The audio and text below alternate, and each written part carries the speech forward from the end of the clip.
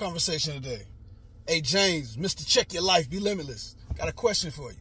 Let's say you're at your job and all of a sudden these people think you're not doing a good job. They're critiquing you. How do you respond?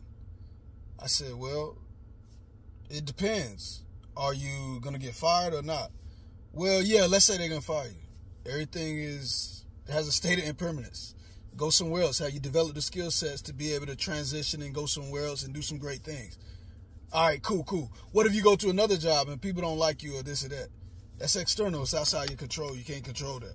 How do you feel about yourself? What is your own self-worth? Okay. So, but what if everybody, I said, look, 100 years. He said, well, what does 100 years mean?